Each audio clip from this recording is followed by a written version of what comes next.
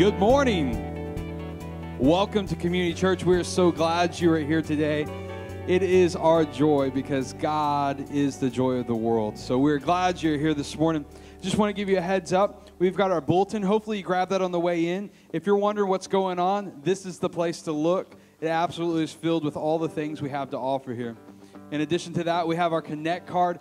If you call Community Church your home, we want to partner with you in life and in prayer. And on the back, there's prayer requests. If you could fill those out, put it in the offering or drop them off to me or somebody else on the pastoral staff, we definitely want to partner with you in prayer. But more importantly, if you're new here today, on the front, we want you to fill this out because after service, I want you to come see myself or Pastor Dan at the table. We want to connect with you. We've got a small gift for you, and we need you to fill this out so we can get that to you. I just want to encourage you to make that connection because that's one of the reasons I absolutely love this church, because we have so many ways for you to connect at so many different levels wherever you are in your journey. So this morning, will you please pray with me as we enter into worship? Father, we just bless your name. We thank you for all the great things you do for us and the great things you want to do for us. We thank you for your son and his birth and the season that we celebrated in. Father, Lord, that you would overwhelm us with your peace as we enter into your presence. In your name I pray. Amen.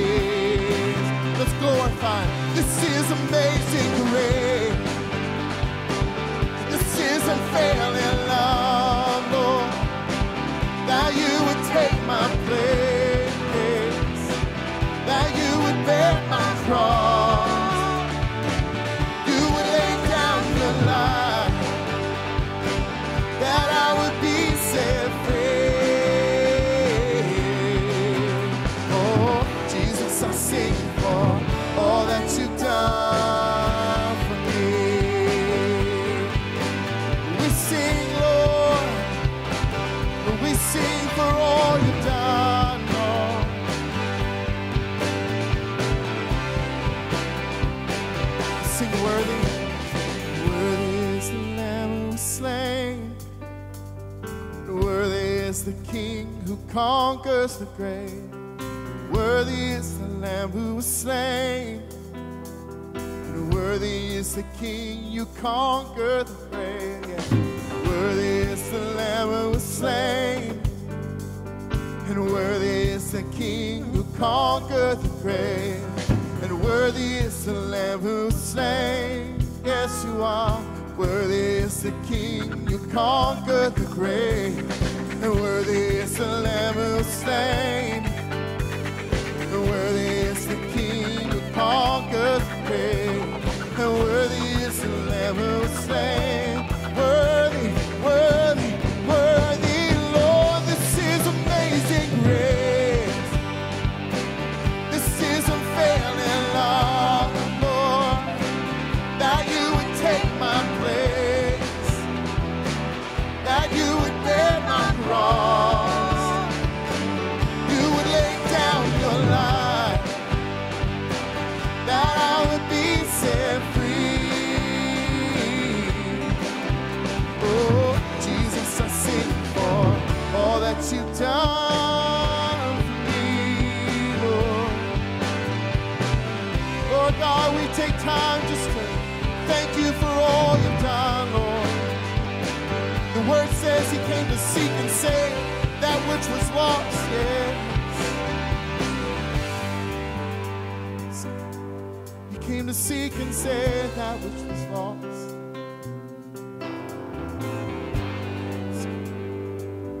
And even as a baby, Lord, your mission was straight, Lord, your mission was sure. You came with a purpose, Lord. Worthy is the Lamb who was slain, worthy is the King who conquers the grave, and worthy is the Lamb who was slain, and worthy is the King who conquers the grave. Worthy is the Lamb who was slain, oh Jesus. Worthy is the King who conquers the grave. Worthy is the Lamb who was slain.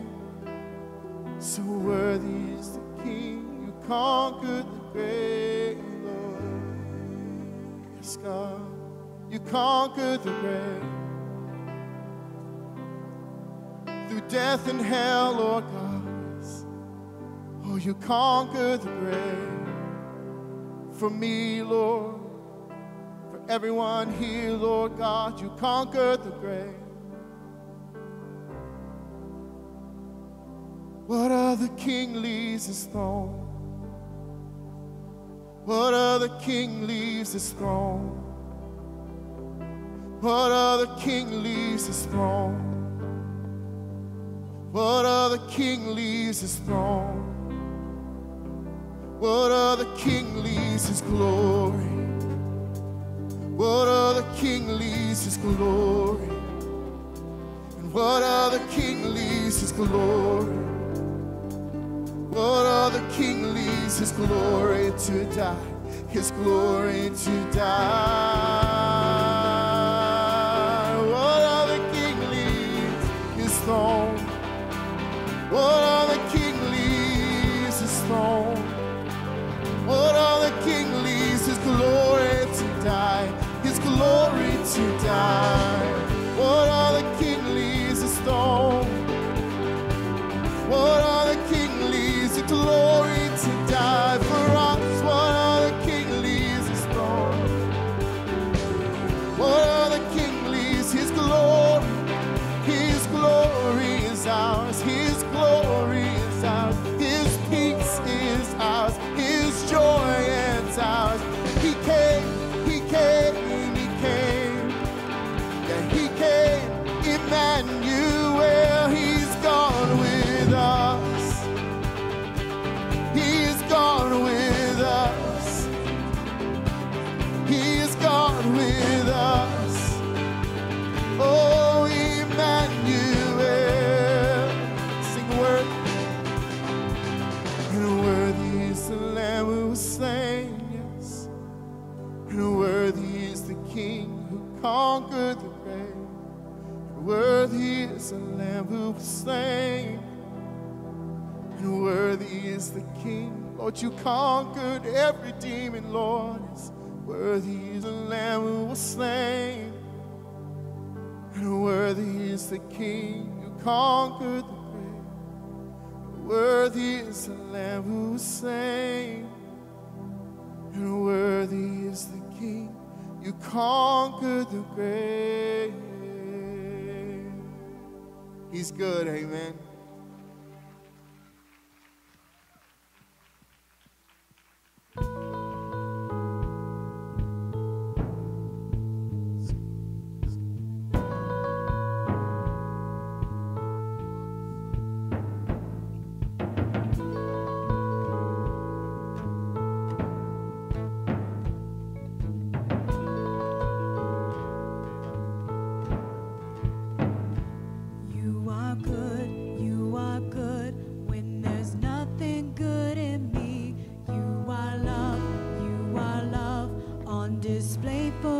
To see you are light when the darkness closes in. You are hope, you have covered all my sin.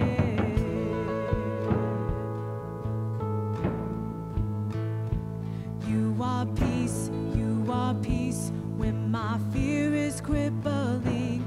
You are true, even in my wandering. You are joy, you're the reason that I sing. You are life, in you death has lost its sting. Yeah.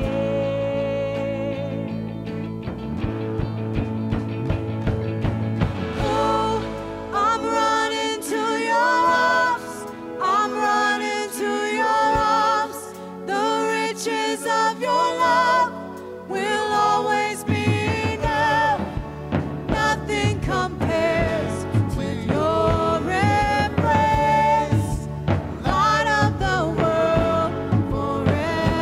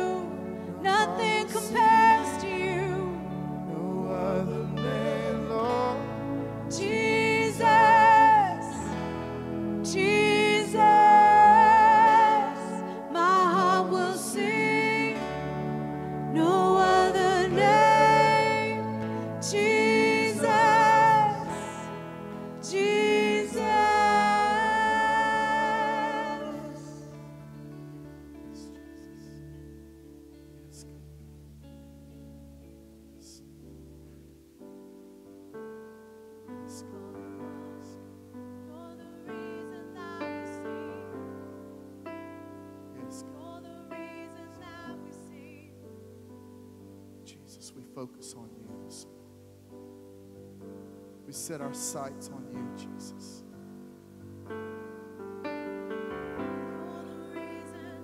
You're the reason that we sing. It's all about you. It's all about you.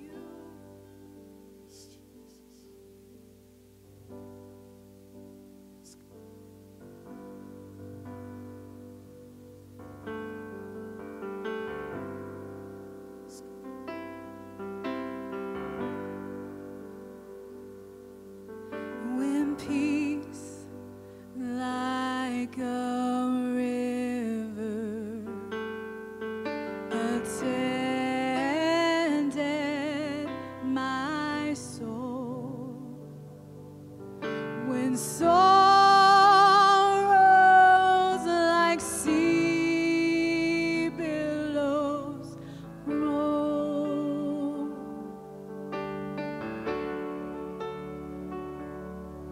whatever my lot, you have taught me to say, praise the Lord. It is well with my soul.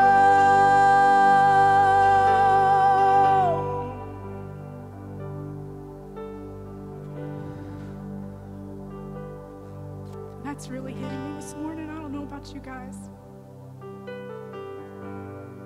You know, this time of year, so many people we focus on, it's the most wonderful time of the year.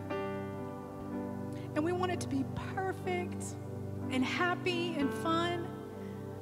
But the reality for so many people is that it's such a reminder for what you've lost and what you don't have. But through it all, God is with us. And through it all, He's your friend. He's your comforter. He's your source. He is your strength. So this morning, whatever may be, whatever may come, I'm going to stand. I'm going to praise. Join me this morning as we praise. Come what may. Come what may. When peace like a river attendeth my way, when sorrows like sea billows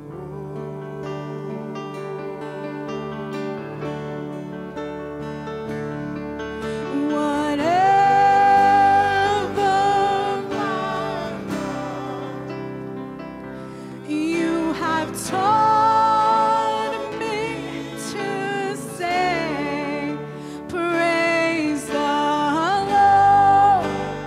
It is well with my soul,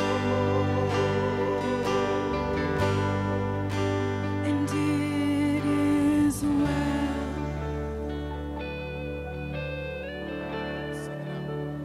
with my soul.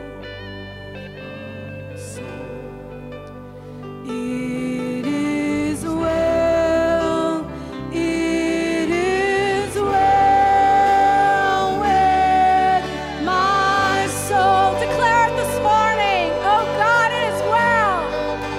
And it is well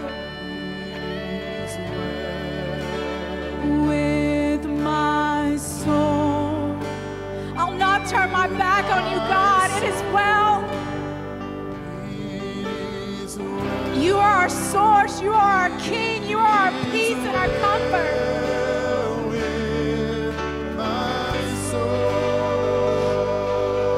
Through it all, through it all. And through it all, my eyes are on you. And through it all, it is well.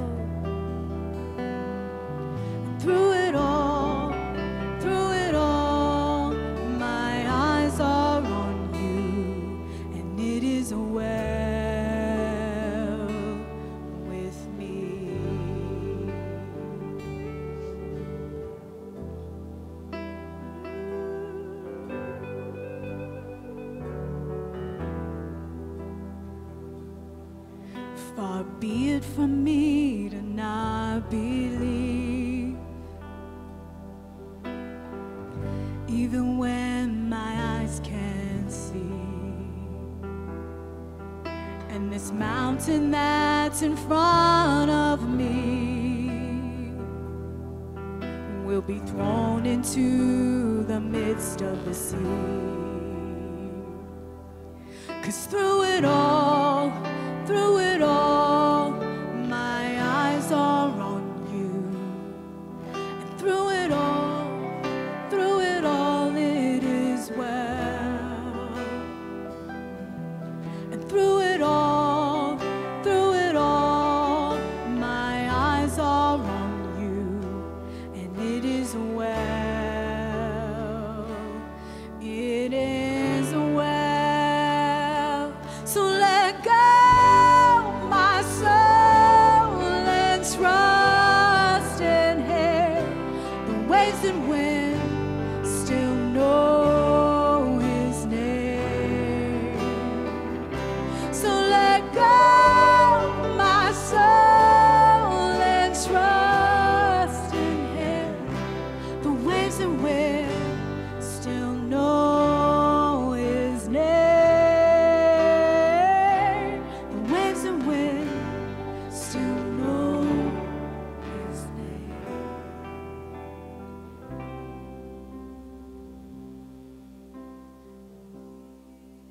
This morning, I want you to know God's love for you abounds so much that it's greater than anything that you can comprehend. We fail to comprehend the depth of His love for us.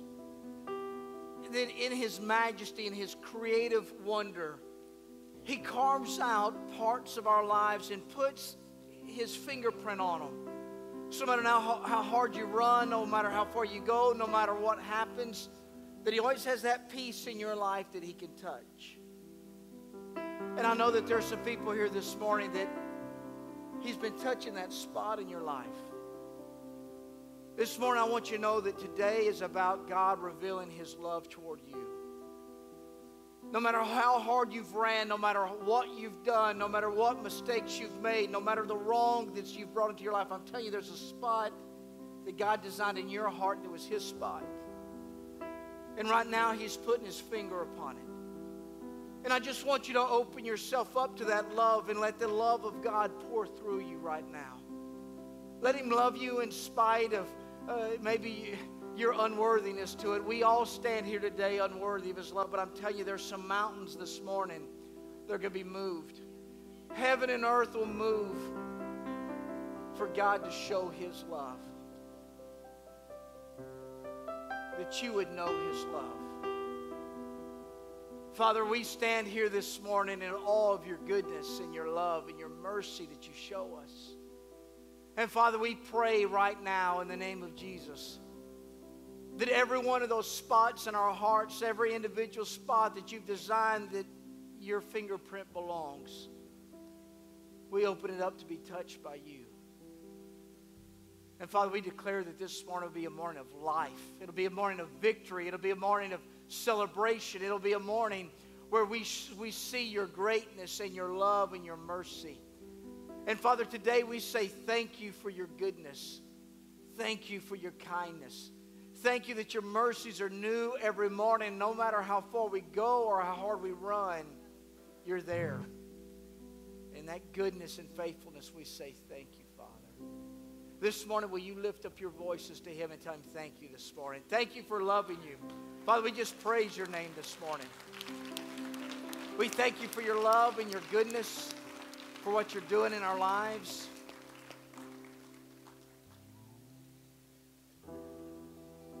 Rhonda Vercher came up earlier and said there was a word from God saying that if there's a place where the reports maybe from the doctors have been so bad that hope is fading away. I don't know if someone's watching over the internet or someone's here this morning that needs to know that the doctors can lose hope. And doctors can run out of answers.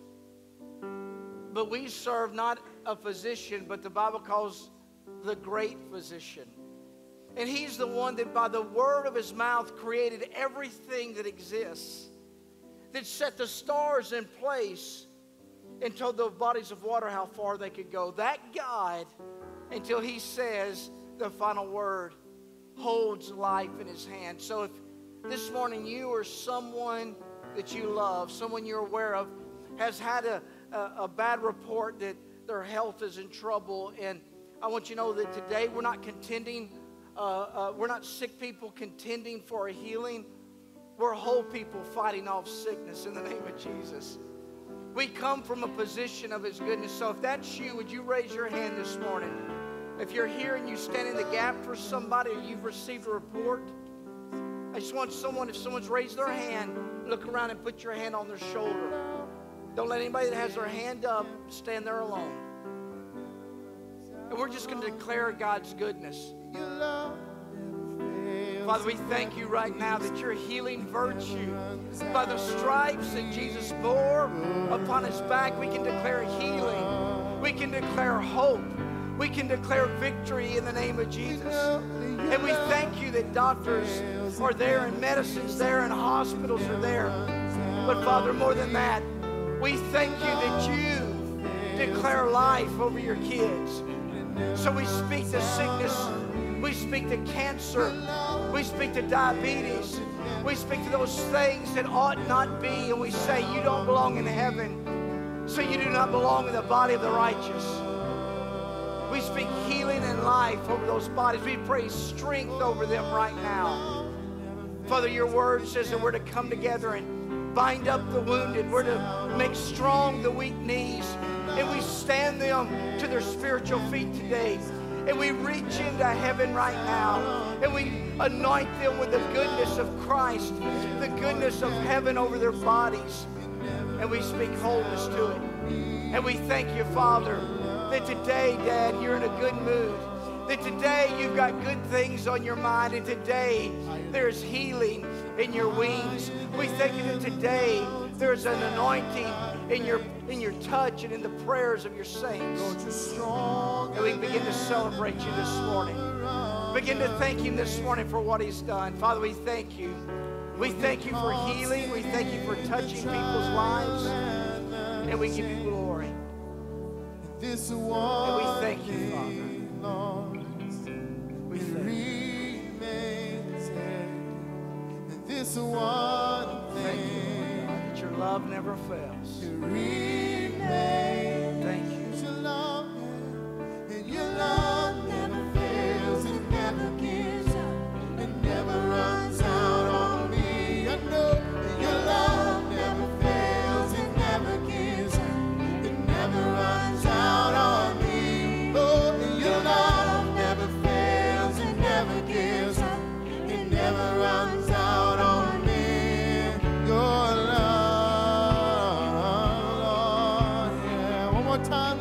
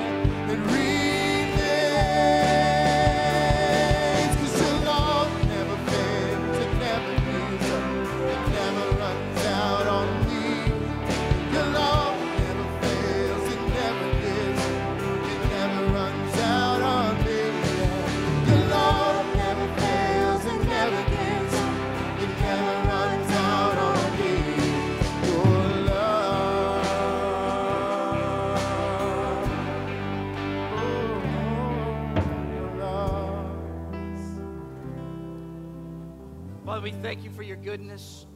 We stand before you today in awe. All of your love, all of your ability to reach into the broken places in our lives and make them whole, to heal, to restore. That your kids are never without hope because of you. And we give you praise, honor, and glory this morning. We thank you for that in Jesus' name. Amen. Well, you can be seated this morning. Give him a hand. Give him a hand. Yes. Thank you, Father. Well, this morning we have a lot of things we want to make you aware of and expose you to. So it's our time to look at what God's been doing in our lives and prepare for the offering. Well, over the last year, we were able to launch a new ministry to the Hispanic community. And Pastor Guillermo has came on. And Pastor, go ahead, come up. Give Pastor a hand as he comes. You know, there's some things we've been praying about on staff for a long time. We've been praying that God would send someone that had a true pastor's heart onto our staff that was just kind and nice. Don't say amen to that. Y'all want someone kind and nice somewhere on the staff. And Pastor Guillermo has got a true pastor's heart, and he has served well the Hispanic population, and he is serving our body well. And today we're going to have a kind of a joint service. He's going to be doing baptisms and other things. And we want to welcome our Hispanic congregation into service this morning. So we would like to welcome our Hispanic congregation. Hola, good morning. Good morning. How are you all doing today? En esta mañana quiero darles la bienvenida a nuestra iglesia hispana que por primera vez están con nosotros en un servicio unidos. ¿Cómo se sienten esta mañana? Bien, me imagino que bien, ¿verdad? Estamos muy contentos de que puedan estar aquí con nosotros y queremos que usted se sienta en casa. Esto es la casa de Dios y usted es parte de ello, del mover de Dios, de lo que Dios está haciendo aquí en este día. I didn't understand any of that, but that's okay. Okay, let's say it in English now. No, I'm just thankful for what God's doing. And the reason we're here together is we want to do two things. One, it's time to take up the tithe and offering. And we want to make sure that the Hispanic service is taken care of. And so we're going to take up one offering.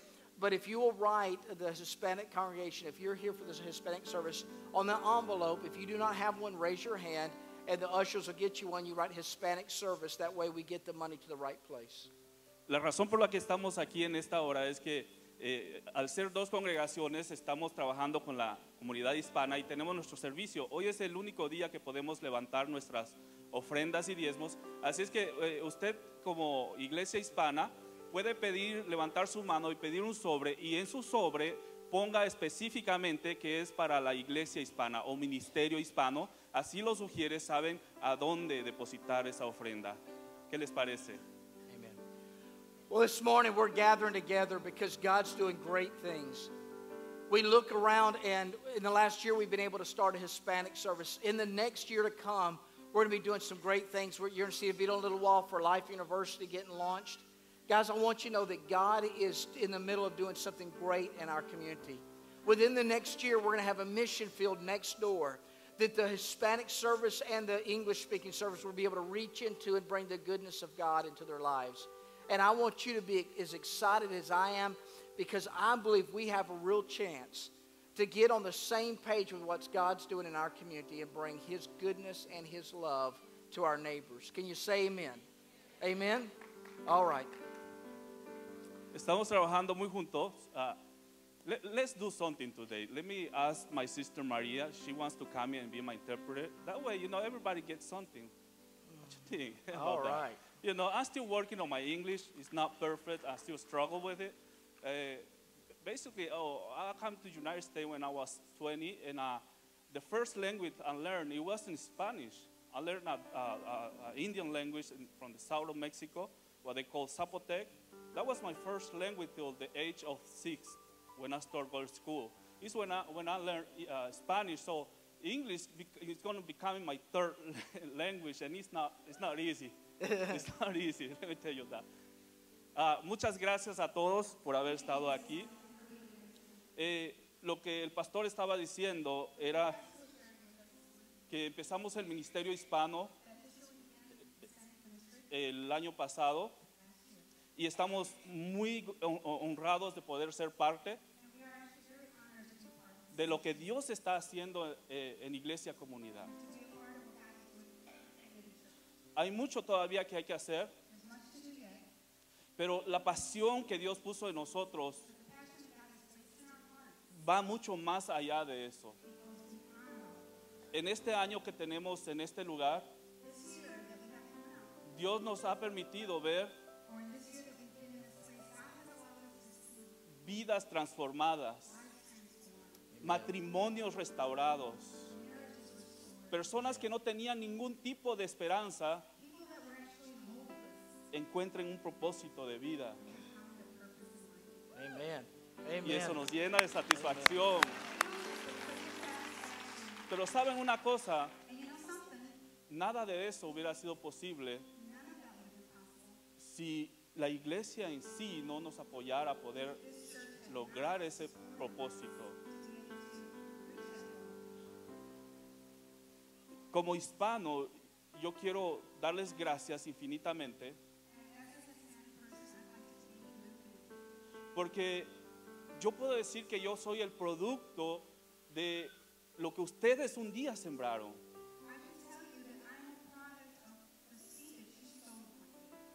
Hace muchos años atrás, ustedes enviaron a unos misioneros al sur de Oaxaca, México, al sur de México.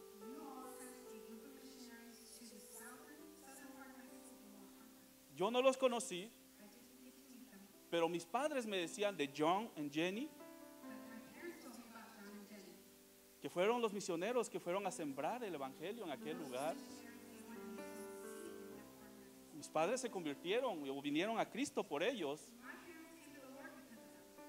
Y a través de eso pude conocer yo también al Señor. Así es que eso es para celebrar. Y ahora Dios nos ha movido a esta región. Alguien me preguntó si mi misión es aquí para alcanzar a los anglos. Y yo le dije que no. Ya está Pastor Daniel que está haciendo eso. Lo que Dios nos mandó es para alcanzar a tu vecino que es hispano, que no habla español. A tu compañero de trabajo. O tal vez a tu trabajador. A ese que, con el que no te puedes comunicar. A esos Dios nos mandó. Porque la única forma de cambiar al mundo es dejando que Dios transforme el corazón de los hombres.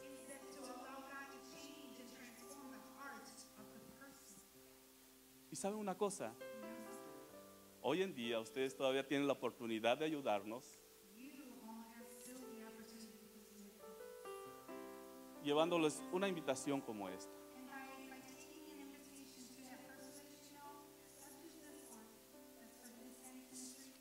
Solamente déselos, dígale, hablen a ese teléfono. Ahí va gente que les puede ayudar. En una ocasión Jesús dice que tuvo compasión cuando vio a la gente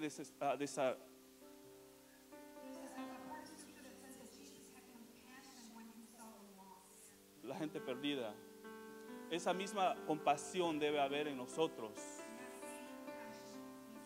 Y saber que la única respuesta del mundo la tiene Jesús.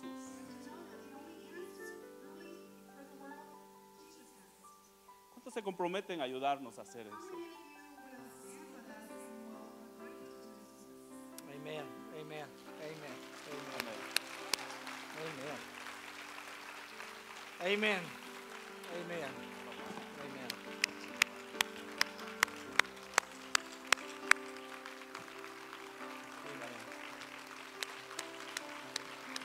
Gracias Dios. Gracias Jesús.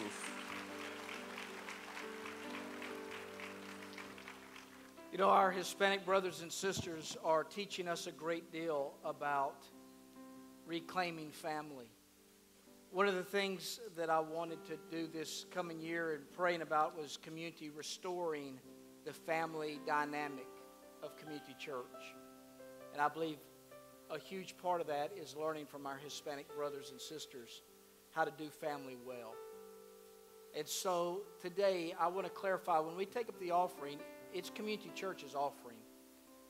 We separate out the Hispanic service because our desire is at some point the Hispanic service is able to self-sustain Pastor Guillermo on staff.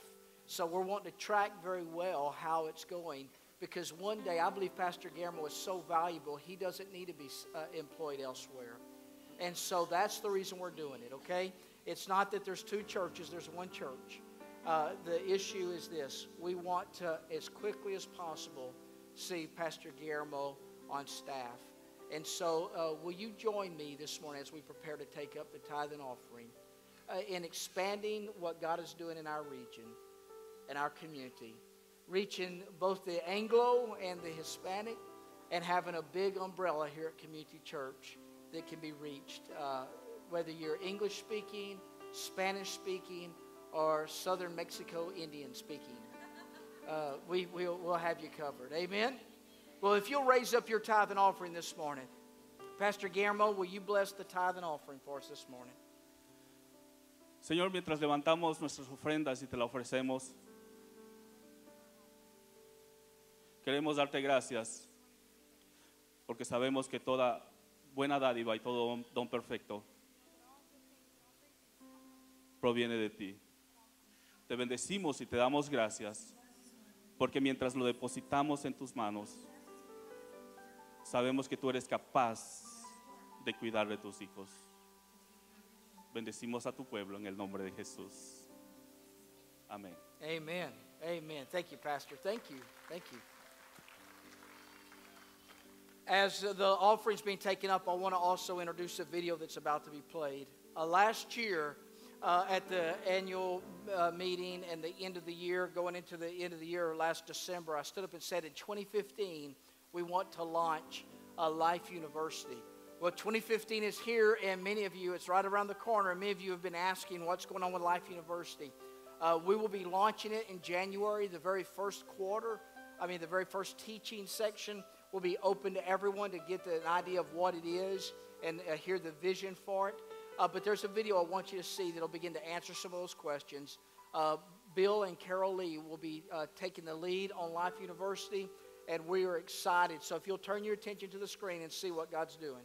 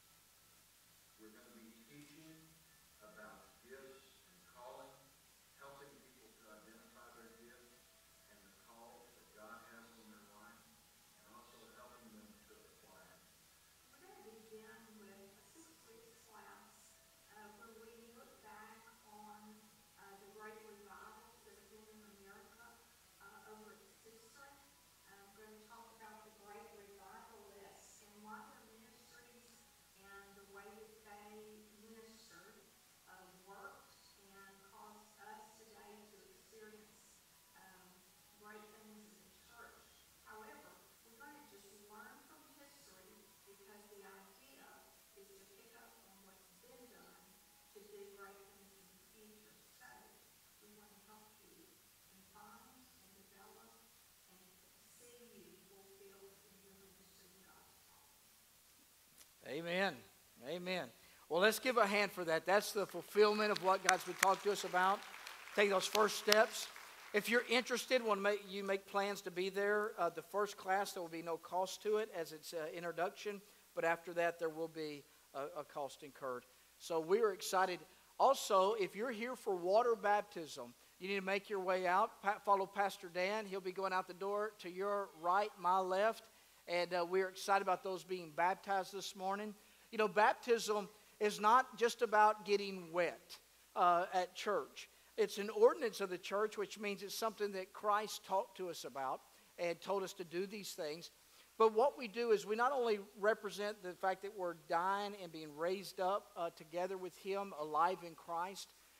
We do immersion because it's a picture of death, burial, and resurrection. But it's also, he said, baptize in the name of the Father, Son, and Holy Spirit, so that you and I can live in a constant reality that we're never alone.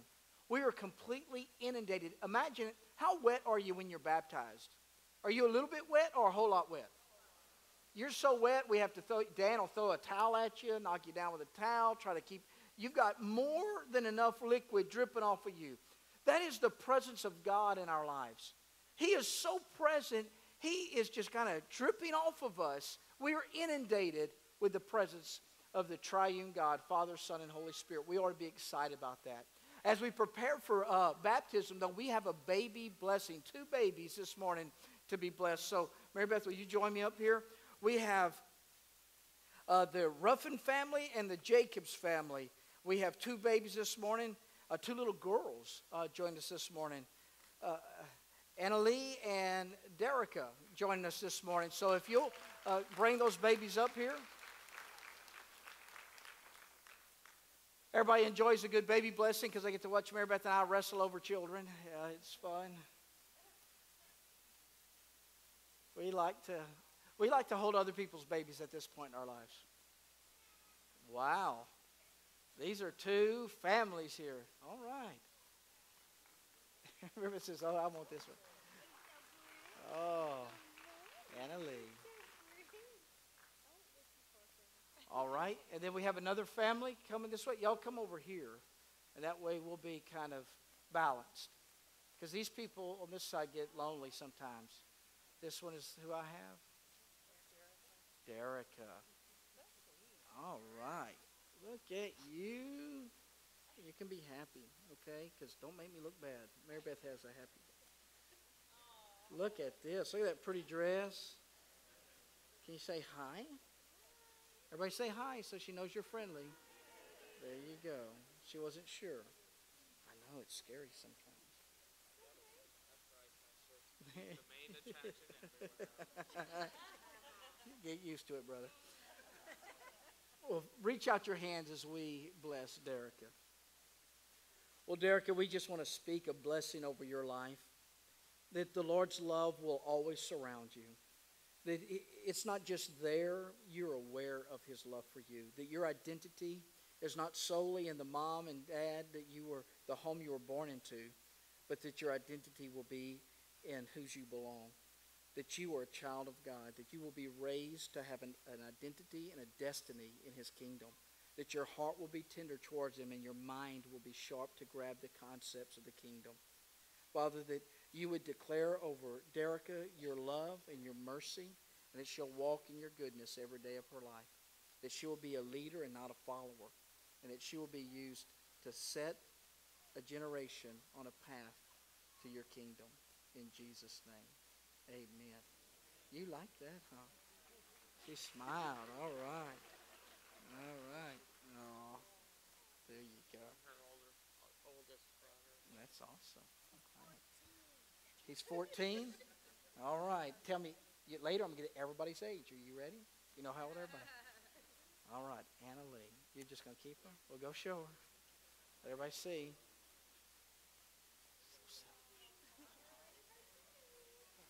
All right. Well, how did she get a name like Annalie? Shaunalie. Well, lift up your hands toward Annalie. What a beautiful baby. God has done so good just blessing us with some beautiful children. No, not every church has beautiful children, but don't tell them I said that. We happen to. All right. Well, Father, we just want to declare over Annalie that she'll be full of life and joy, that her identity is wrapped up in you, and that she has a joy that just bubbles up inside of her that causes other people to smile and know that she's entered the room. I pray, Father, over her life and declare over her life that she will command your presence, that she will be able to be in touch with your Spirit at any moment in her life, that she's able to call upon heaven. Father, that she has a tenderness toward you and others. And Father, I pray for a deep empathy in her. that she will see others who may have been rejected or left out, and she has a way of making them feel a part. And that, Father, she's just not a part of a community or a groupie, but she makes them feel a part of your love and your destiny. Father, I speak over her wisdom beyond her years, that very early her heart is captured by your love, and this world can never turn it, and that she lives steadfastly for your kingdom. And Father, I thank you that she will have a capacity to love the unlovable and to reach the unreachable. In Jesus' name, amen. Amen. She done ran out of her socks. All right. All right, give these moms and dads a hand as they endeavor on this journey. All right. All right, thank you guys. Okay, are we ready, Pastor Dan? The trees are talking to me, I don't know. I guess we didn't plan out that tree very well.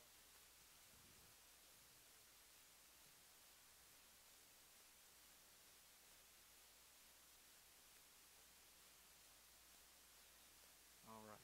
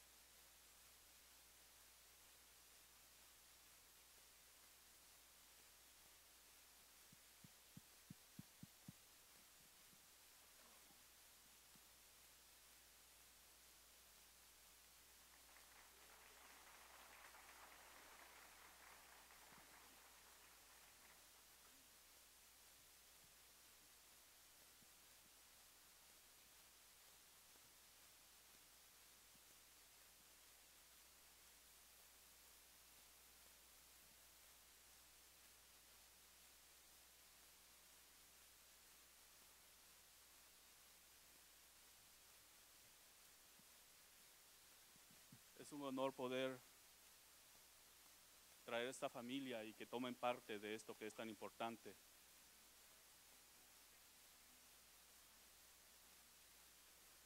Detrás de cada familia que se bautiza hay una historia y no tenemos tiempo de conocerla, pero cuando vemos que llegan a llevarlo a cabo, vemos lo que Dios puede hacer.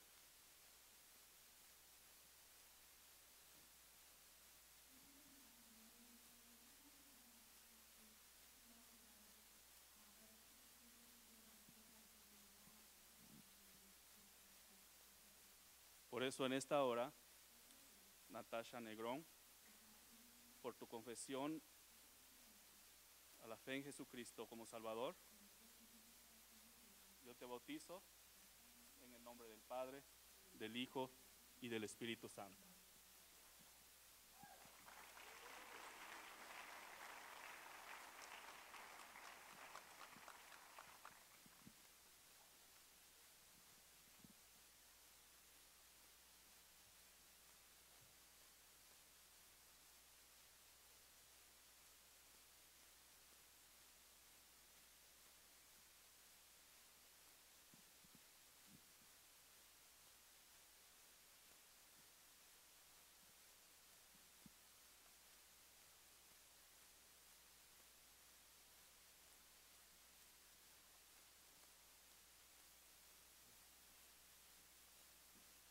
Ella tiene un apellido muy bonito.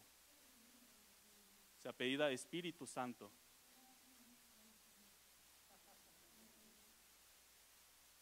Ilianei, Espíritu Santo, por tu confesión en fe en Jesucristo, te bautizo en el nombre del Padre, del Hijo y del Espíritu Santo.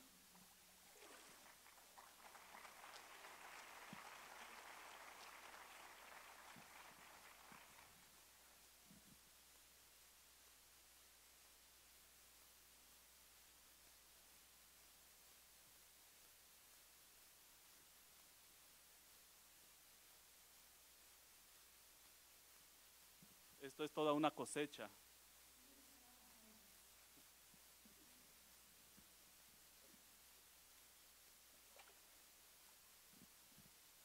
Gabriel ha sido una bendición y poder traerlo a las aguas bautismales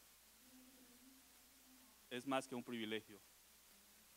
Gabriel Negrón, por tu fe en Jesucristo como tu Salvador, te bautizo en el nombre del Padre, del Hijo y del Espíritu Santo.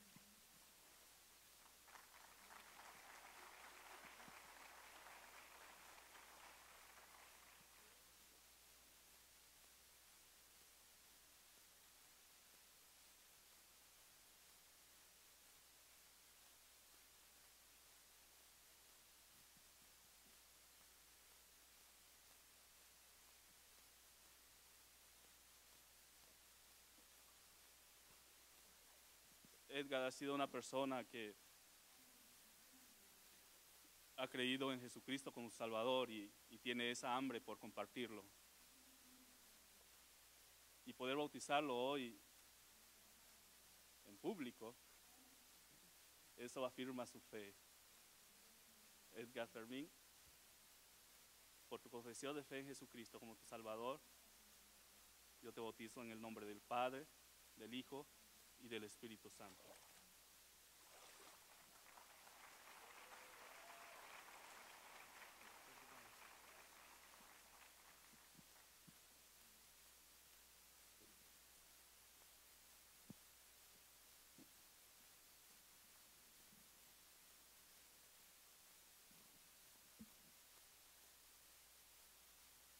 Well, that's a wonderful thing to watch.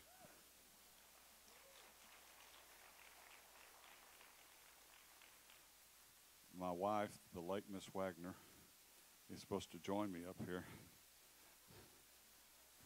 I'll get in trouble for that, but it's okay. She's going around. She'll join me soon.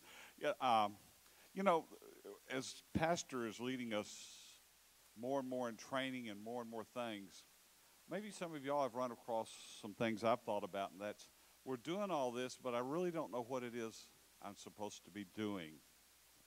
mean, I know I'm supposed to get trained. I know God's leading my heart, but I just haven't found that place where I'm supposed to fit in and go. And so there's a real effort that we're making to try to find places.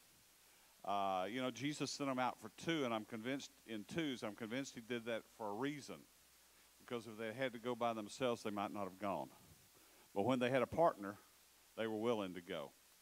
And so Sandy and I have been kind of commissioned and kind of did it on our own and then told him about it after. But we have created and are going to start the second week of January a visitation program. This is something that we think that we need to do. And while it's been on our heart, and a lot of you have individually gone out and been doing these things, we as a church have not really done well at this. And so we as part of establishing a more active adult ministries, are going to start visiting people. And we're going to initially do this to people in our church or families associated with our church till we see if we have how our numbers work. But we're going to start trying to go out to nursing homes and going out to hospice facilities and to individual homes. Where we need your help is we're not sure we know where all of our people are in that situation. We need you to tell us of people that you know that need our visitation. And what are we going to do there? We're going to go there and pray with them and visit with them. We would like to, those that are shut in, we want to at least once a month, if they want, to be able to go and share communion with them. We just have a lot of plans like that. We met last Wednesday night and had about 20 people come out saying they want to get involved in this kind of thing. What I need you to help me do, and I've lost it already. There it is. The Connect card on the back says prayer request. If you will write down needs visiting, the name of the individual and their address and phone number, we will get them on a list and start trying to make contact with them beginning the second week of January. Please help us with that. We don't know that we know all of our church family and where they're at in that.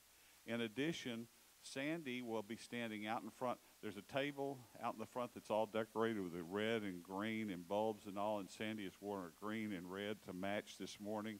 And she's going to be out there. And she has the forms for you to fill out if you want to be part of the visiting group. So come see us. We need you. We need the information from you. We also need to know if you want to be part of our visiting group. There's some things we need to do preliminarily to get you involved in this. But we really think it's an important thing that we need to do to our family.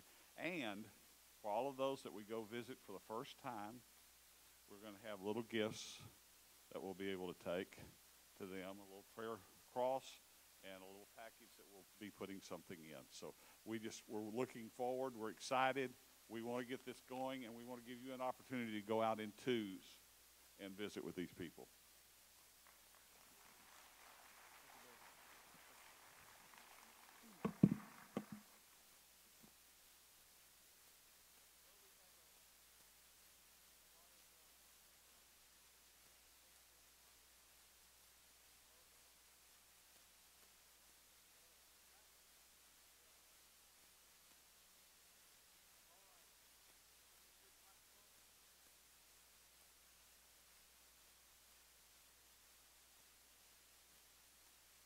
Well,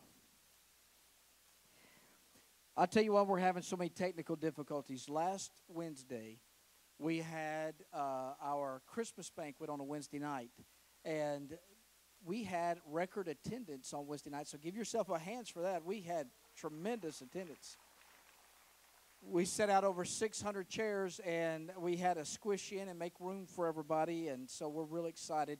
And then we had a Christmas play in here with the kids, and we changed around a lot of sound settings, and apparently I failed to get in here and make sure it was right, so I apologize. However, I can use one hand to preach with, and then I can just switch when I want to do that and talk with my hands.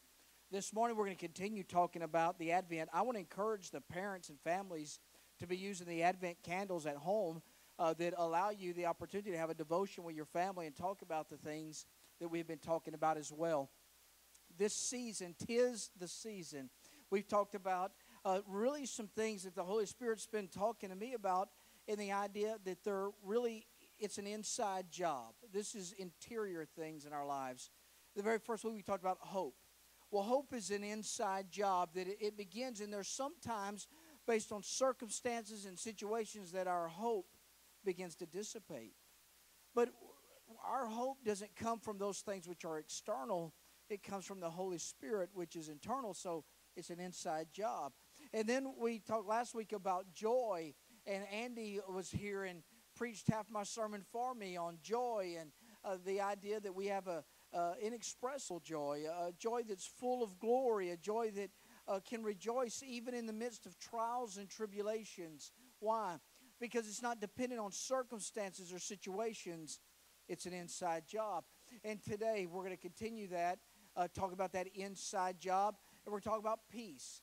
I want you to hear the priestly prayer that Aaron and his sons would speak over Israel and the children of Israel. In fact, this priestly prayer was so important to God. God himself gave the prayer, the blessing, to Moses, and had Moses give it to the sons of Aaron. And so I want you to hear that it's a blessing really more than a prayer, because of the context isn't in requesting, it's in declaring. You know, so often we wonder what about declarations and where does that come from? Declarations come from God. And it's when you and I begin to get in agreement with what he's saying that we begin to speak boldly because we're speaking out of the heart and mind of God. Well, this is what God told Moses to speak to Aaron and his sons and to say over the children of Israel. The Lord bless you and keep you. The Lord make his face to shine upon you. The Lord be gracious to you. The Lord lift up his countenance upon you and give you peace. I want you to think about that, this idea that God wants us to know very early that there was a priestly blessing that wasn't a request, it wasn't a suggestion, it was a declaration from heaven. The Lord bless you and keep you. The Lord make his face shine upon you and be gracious to you. Lift up his countenance upon you and give you peace.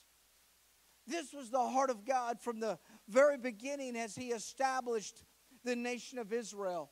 And I want you to hear this morning that Jesus Christ came to fulfill this priestly blessing. The Lord bless you and keep you. You know, the blessings of God became evident when Jesus Christ walked the earth. And in Matthew chapter 5, we read the Sermon on the Mount is introduced. And Jesus stands up to this crowd and he begins to speak to them. He says, blessed are, and began to fill in the blank. Blessed are, and began to fill in the blank. And he spoke to people that didn't believe they were blessed, that didn't believe they were counted, didn't believe that they were on the outside of the covering of God. They were sick, and they were poor, and they were backwards, and they were, I'm sorry, but many of them were female, and they didn't count, and many of them were not Israeli, and they didn't count. And he said, you count, and you are blessed because I am here. The priestly blessing began to be fulfilled with the audience of Jesus Christ. And they shall call his name Wonderful, Counselor, Mighty God, Everlasting Father, and what? Prince of Peace. But what is peace, and why is peace such an important part of it? Why does the countenance of God need to be lifted up upon our lives, that we can see his face, that we may know peace? I want you to know, because peace is and will always be an inside job.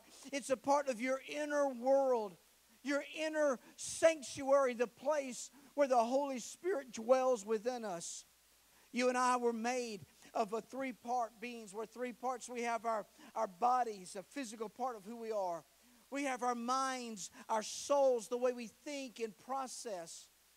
And then when we become believers in Jesus Christ, our spirit man becomes alive. And something begins to happen inside of us where the spirit man begins to take ownership, and we begin to live by the Spirit. See, before you were a believer in Jesus Christ, you lived according to your soul and your mind. You lived according to your desires. In fact, the Bible says we were dead in trespasses and sins, that the Spirit within us did not live. But just as God breathed into Adam, life, Jesus breathes into us at the moment we say yes to Him, and we become spiritually alive. And for the first time, we begin this journey of learning to live by the Spirit. See, we believe sometimes we get bad theology, and we think it's just supposed to happen because we became a Christian. I want you to know that there's a process where we partner with God on what He's doing on the inside of us. It doesn't just happen to us. God doesn't just sprinkle a fairy dust on us to watch us change. He says, you are different on the inside. Now I want you to learn how to live differently. I want you to learn how to live by the Spirit of God. And one of the fruits of the Spirit, the evidence of His presence in our lives, is peace. In fact, Jesus says that His peace He gives to us, not as the world gives does He give, but He gives us a peace that will not leave us or forsake us. In John 14, Jesus is preparing to leave, and in verse 27, it talks about this special peace that comes from God. There's a peace that only Jesus Christ can give. It's not based in circumstances or situations. It's based in the character and nature of God. And He says, I'm giving you my peace. I want you to know that this morning, one of the great gifts of the presence of God, the great gifts of Christmas, is peace. Peace. Peace that passes understanding. Peace that no one can describe, that can't be shaken. And we don't understand it many times because our peace leaves us so often. How many times does our peace seemingly fly out the window of our lives? The debt collector calls, our peace flutters away. The doctor says a bad prognosis, a bad diagnosis, and our peace flutters away. And we watch our peace and we let the stresses of life that are external invade our inner world because we haven't learned what it means to have peace as a commodity, not an idea. That peace is something that belongs to us. It is part of the atonement. It is, in fact, the very nature and character of God.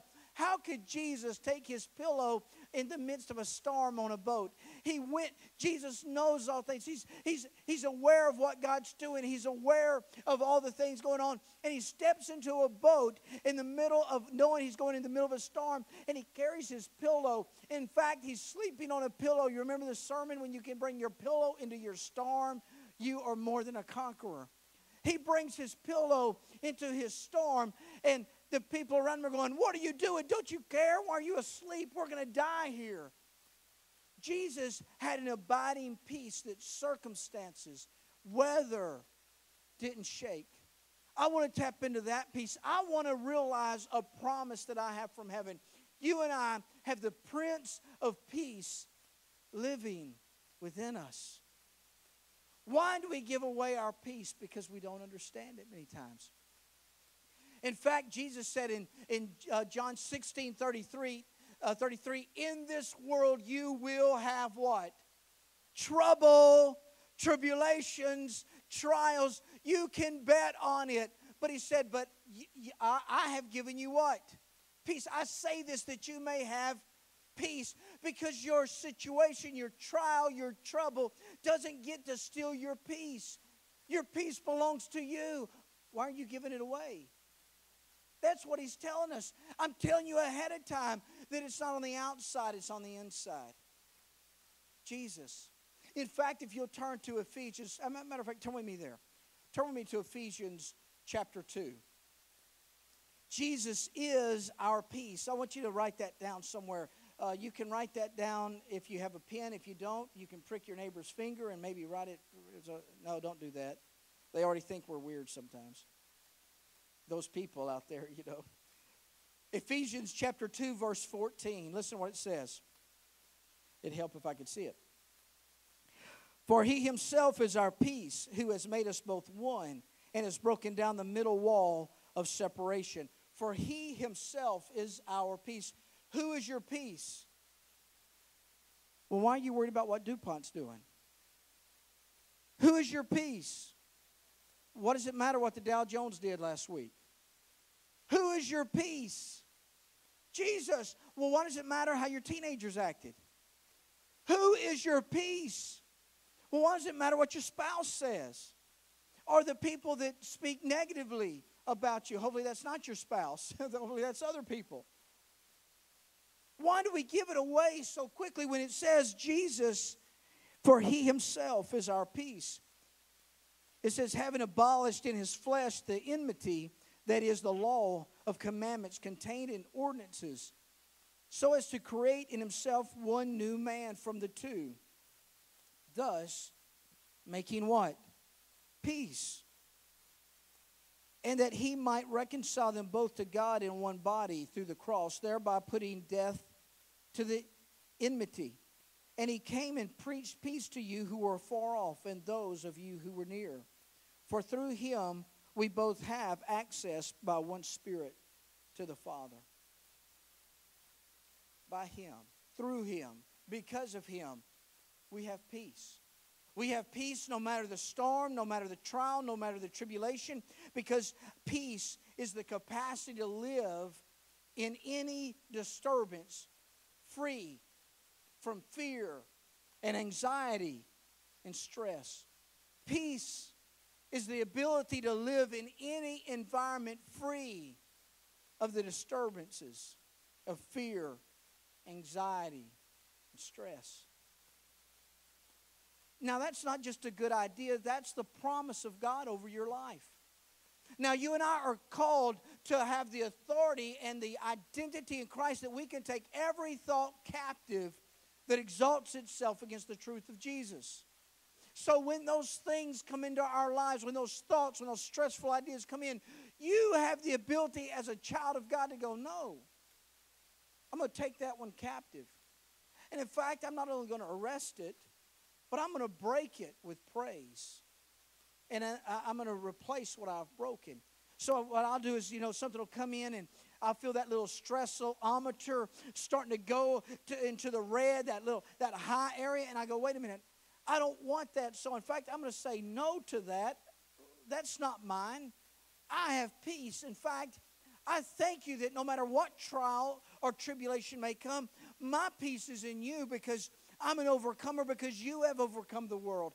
And Father, I just want to begin to celebrate that nothing brought against me can beat me because greater is he that is in me than he that's in this world. And suddenly, see that? Suddenly we begin to replace it with praise. And the enemy has no recourse to the praise of God.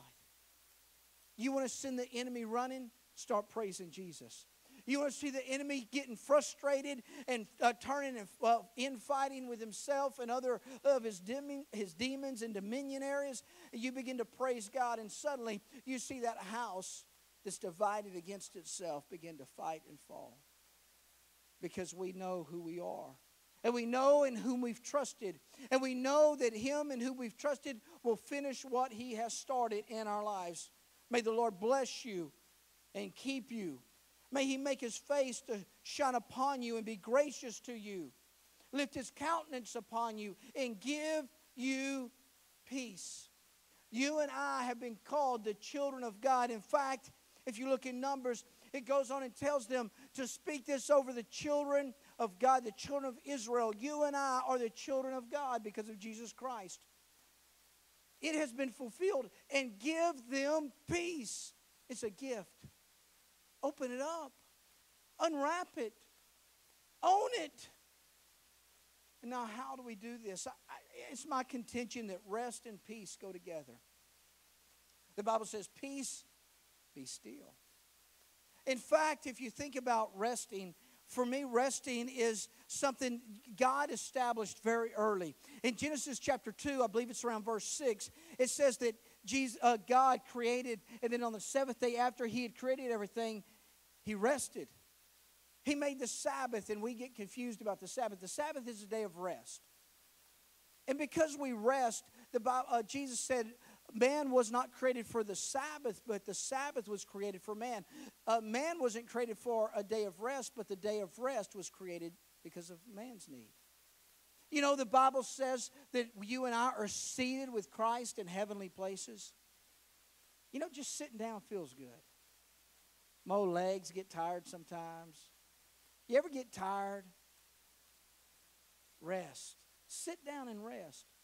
Come to me, all you who are weary and heavy laden. Learn from me, he says. Take my yoke upon you. For my yoke is easy, my burden is light. And I'll give you rest for your souls. See, the place of rest is the place of peace. You can't fight sitting down very well, can you? And so often we will not rest. We strive. We strive for people's attention. We strive for people's approval. We strive to be accepted, and suddenly we begin to strive that God will approve of us, that God, we have His attention. See me, here I am. I'm important, I'm hurting, don't you see me? And we begin to live not in a place of rest, but in a place of striving. You cannot strive and have peace at the same time. There's a discipline of rest where we learn to sit down because it's an inner thing, not an outward thing. It's not based on what we can accomplish, but it's based in who we are. In Ephesians chapter 2, verse 6, it tells us that we are seated with Him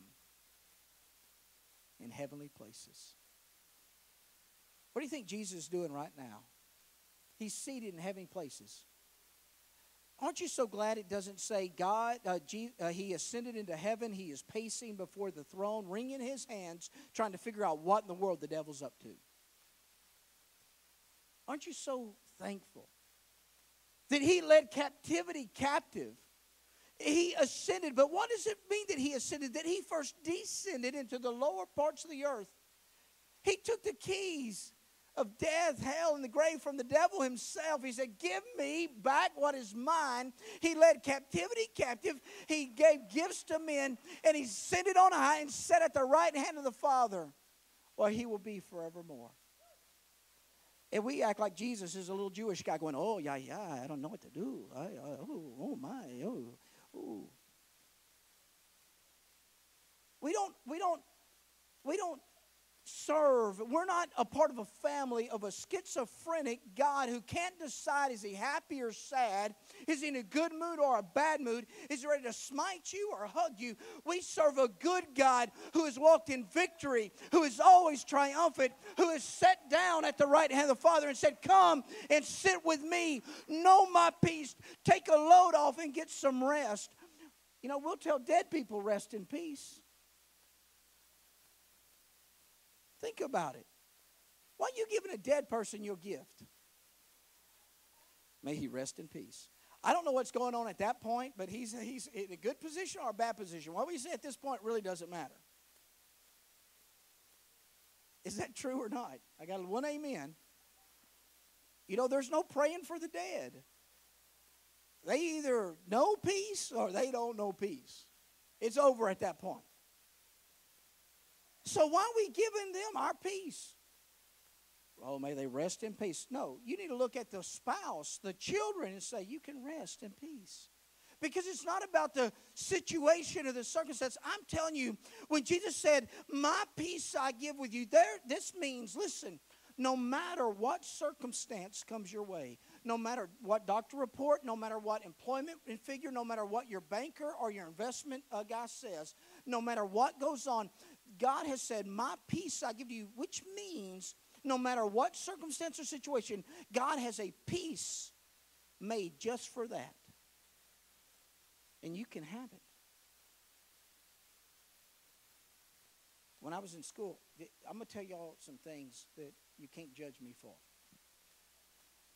But I didn't always do my work on time. And because of this, I developed a habit of doing things at the last minute. Anybody have any of that gift of procrastination out there? Okay, my peoples. Mary Beth is not a procrastinator. I was. Notice I said was, not am. I was. I'm not claiming that. And so, I'll talk with you later. She said hallelujah. Well, because I always was doing stuff at the last minute, my mother-in-law one time wrote a paper for me. Well, she didn't really write it. She typed it, which means she wrote it. Because I was running late getting the paper in, and I started saying, okay, can you type this for me? Because if I type hunt and peck, then she can really fly through the keys. And so I start telling her what I want her to write. I'm like a boss dictating. This is the greatest thing I've ever experienced in college. I'm going, well, I think you should say, blah, blah, blah, blah, blah. I'm telling her all this stuff. So finally, and this is old school typewriter stuff. This isn't word processing. It's old school. She pulls the paper out. She hands it to me. And she said, here, read over it. See how it sounds. I read it. I said, man, this is great. I don't remember saying any of this. But this is a great paper. I made a 99 on it. I had to share my grade with my mother-in-law. So I have a good mother-in-law. But see, that stuff went on so often in my life where I wait till the last minute that at times I still have nightmares. That I wake up and it's the last day of college and I don't have my work done yet. And y'all are about to find out that I haven't graduated. And I'm in my underwear to boot. Now, erase that mental picture. That kind of makes some people nauseated. But I'm just completely unclothed and not ready. And you see what happens when we believe that you and I can stand on our own authority. We are naked and unworthy. But when we begin to live in His peace, I can stand not because of what I've done, but because of what He's done. And I don't have to be afraid of what I can accomplish or haven't prepared for. I can know that no matter what comes my way, no matter what circumstance or situation, God has appointed His peace for that purpose. And so now, I don't have to have that nightmare anymore. I don't have to have that dream. I don't worry anymore about whether I'm qualified or am I able or what will people think. I'm able to stand now in the presence and peace of God because it's never been about me in the first place. It's always been about Him, and it will always be about Him. Amen? Which means that you and I can sit in a place of rest. You know what? Not all of us will have a great job. Not everybody in this room makes six figures. As a matter of fact, most people in this room do not make six figures. Most people in this room aren't even close to six figures. But if six figures gave us our peace, my goodness, we're in trouble. So I'm telling you, your peace can't be in your checking account. Your peace can't be in other people's opinions. Your peace has a foundation, and it's resting in the presence and nature and character of God. And when you can sit down and recognize that you're spiritually seated someplace, you just need to get your body and mind in gear.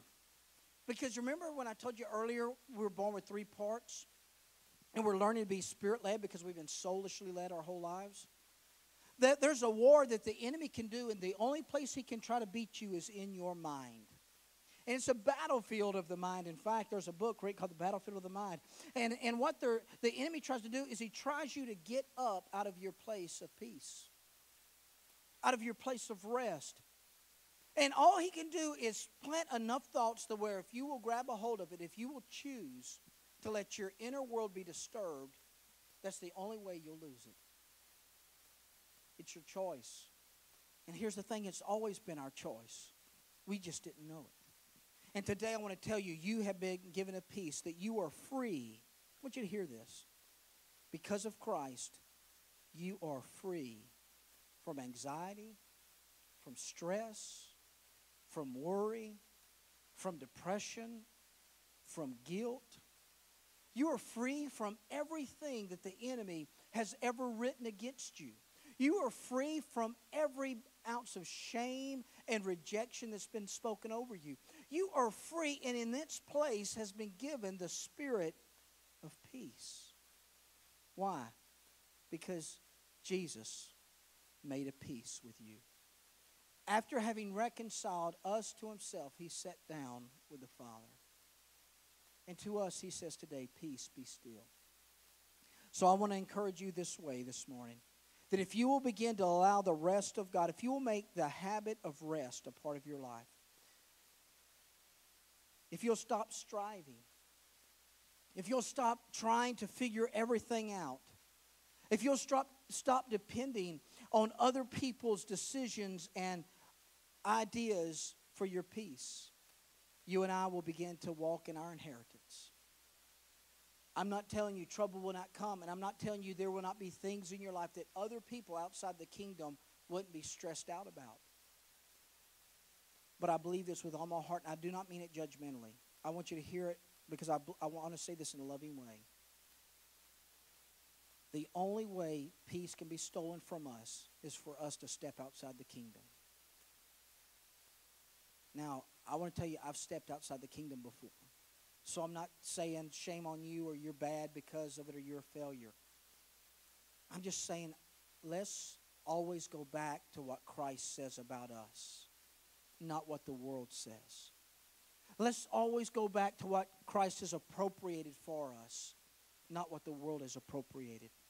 In this world, you will have trouble, but Jesus has overcome this world that you may have peace. Peace that flows like a river. Peace that has no end. Peace that other people or circumstances can't steal or destroy. Peace. I'd like you to close your eyes for just a second. Take you a real deep breath in and let it out.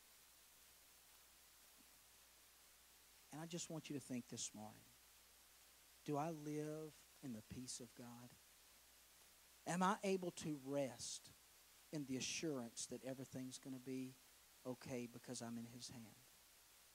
Do I rest daily in the knowledge that He holds me in the palm of His hand and nothing can snatch me away? Do I rest in His love? Today, Christ calls us again. If you're here today and you're weary, if you're here today and you feel weighed down by troubles, He calls to us again. I want you to hear His words. Come to me.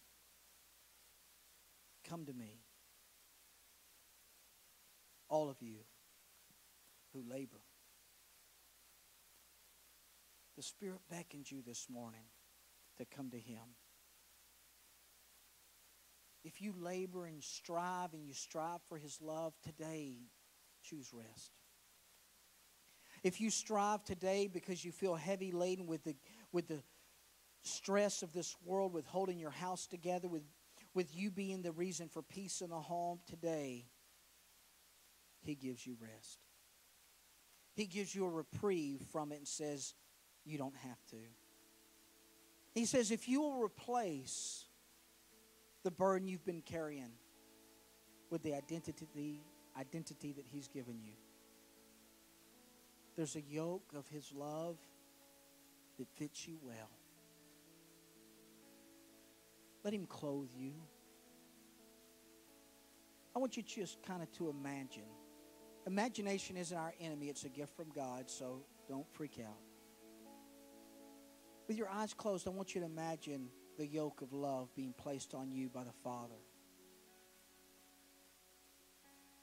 And the Father is coming to you in His goodness and His mercy and His acceptance, no matter what you've done wrong. And He's taking love and He's making a yoke out of it that fits you perfectly. He's laying it upon your shoulders. He loves you. And I want you to begin to think about what it would be like to rest every day in the embrace of a Father knitting your life together and saying, take my yoke upon you. Learn to live through me. Learn to live out of my love. Rest in my love.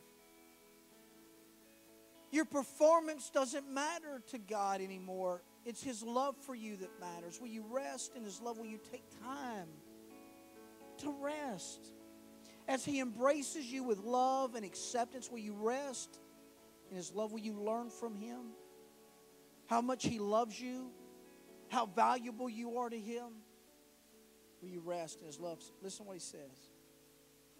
Take my yoke upon you and learn from me. For I am gentle and lowly in heart, and you will find rest for your souls. A prerequisite for peace is rest. And today I just want you to rest for a moment. It's not about whether or not we can feel God's presence. You know what? We get caught up in that so many times, that I feel His presence or not. The Prince of Peace lives within you. Whether you feel it or not is irrelevant. That's icing on the cake of life. Your identity doesn't change because you feel His presence more. Your identity is what it is because of the sacrifice Christ made and appropriated into your life. Our feelings are the wonderful parts that we get to bring into alignment with who we are. Let His love cover you today. Let Him wash away the sins, and because that's not your yoke. That wasn't made for you. The days of regret, the things that you look at and you're ashamed of, that yoke wasn't designed for you. Let's knock that off. The enemy designed a yoke over your life that was painful. And it was a bad burden to carry. And when you carried it, it screamed out shame. It screamed out disappointment. It screamed out rejection. Everyone who saw it, when you looked in the mirror, you saw it. And today, that yoke is broken. Because the one who is gentle and lowly at heart has embraced you with a gentleness and a love. Oh, you who are weary and heavy laden. You who have ran and who have hidden. All who are broken have been rejected. Come. Come and learn from me. For my yoke is easy and my burden is light. Father, we come to you this morning. And I ask, Father, that you will help us to rest in your presence so that we may know your peace. And Father, that your rest will cause us to live a life free of panic and fear. That we'll be able to rest in you and your presence every day. And that we can rest in your presence because we rest in your love and your kindness. Holy Spirit, I thank you that you're so kind and gentle. I thank you that when we've done wrong, you gently bring us back. And today, Father, there's been lies spoken over some of the people in this room. They've been told they weren't good enough. They've been told by voices that hear so much like their own that they should be ashamed. And today, Father, they need rest. So I ask, Holy Spirit, that you will begin to give them rest. And I want to call, Father, the ones home that you won't call home. And so this morning, whether you're resting with your eyes closed or your heads bowed, if you're here this morning, and this is good news for you, that rest is available to you. That you've been running too long, you haven't known God, or you've been running from Him and you've been avoided, but today you just want to rest in Him again. You want to quit striving. Fear and shame no longer have dominion over you. Will you give your life to Christ? Will you come home? If that's you this morning, will you raise your hand? Yes, ma'am. Just raise your hand for me so I can see it. Yes. Yes. He's calling you. Will you raise your hand? Yes. Yes.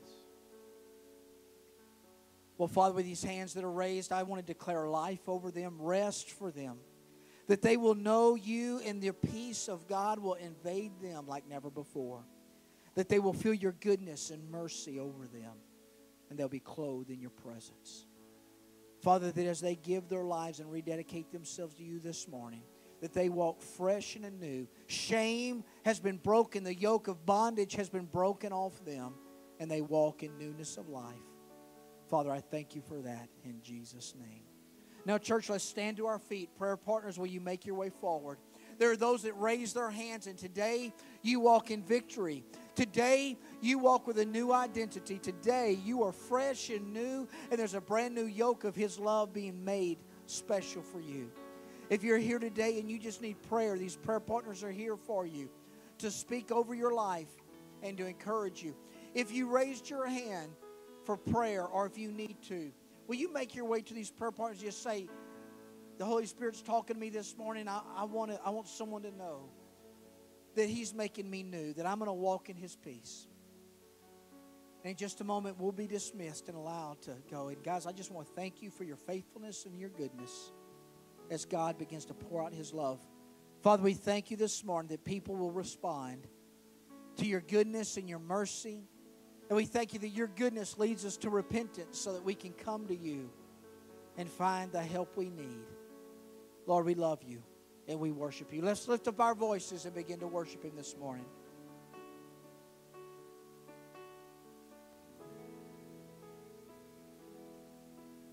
You're the name above all names, and you are worthy of all praise. And my heart will sing, and how great is our God, name above. You're the name above all names, and you are worthy of all praise. And my heart will sing, and how great is our God,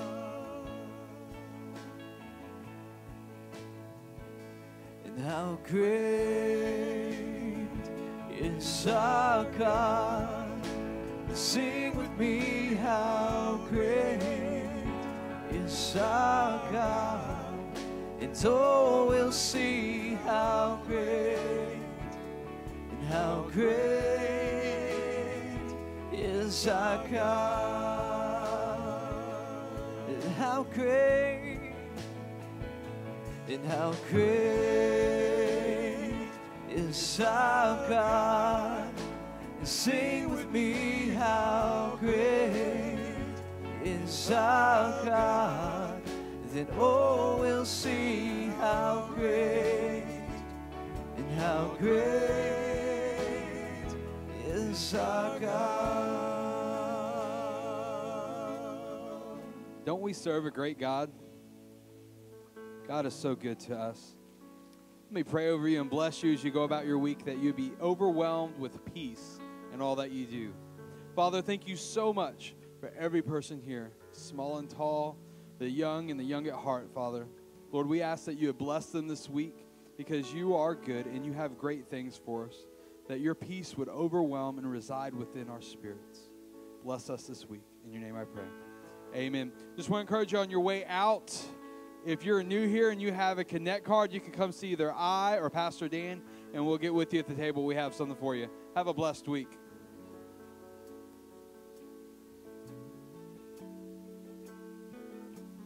You're the name above all names, and you are worthy of all praise. And my heart will sing, and how great is our God. The name above, you're the name above all names. You are worthy of all praise. And my heart will sing, how great is our God. Name above, you're the name above all names. You are worthy of all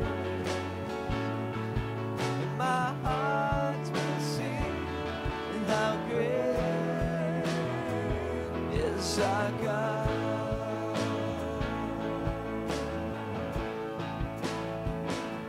How great is our God. Sing with me, how great is our God. Then oh, we'll see how great is our God.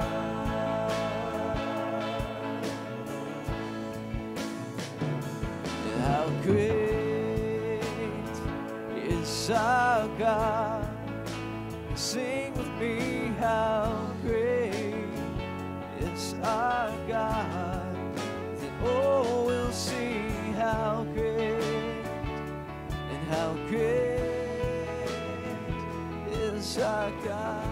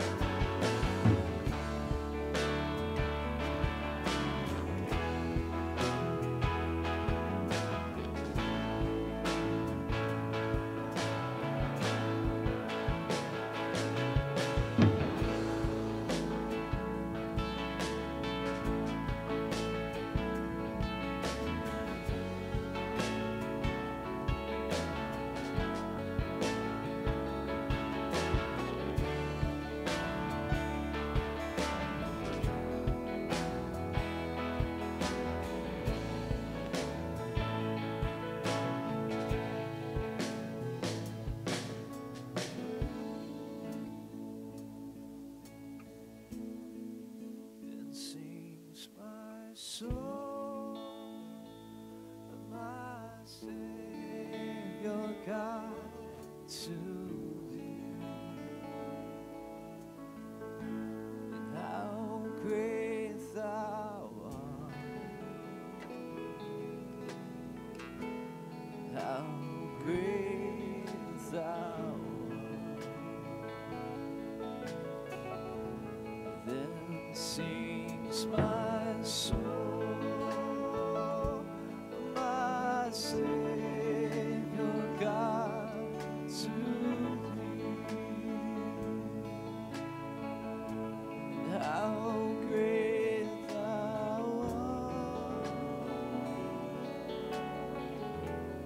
how great thou art. Then sings my soul, my Savior God, to thee. And how great thou art, and how great thou art. Then sings my soul,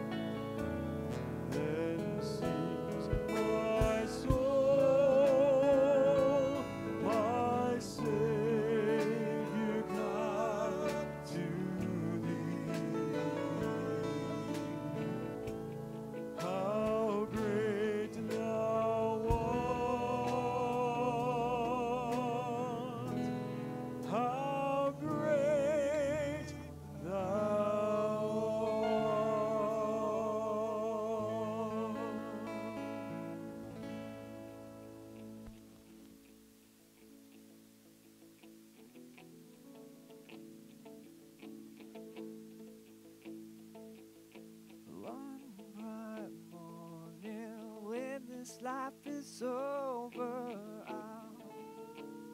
I'll fly away.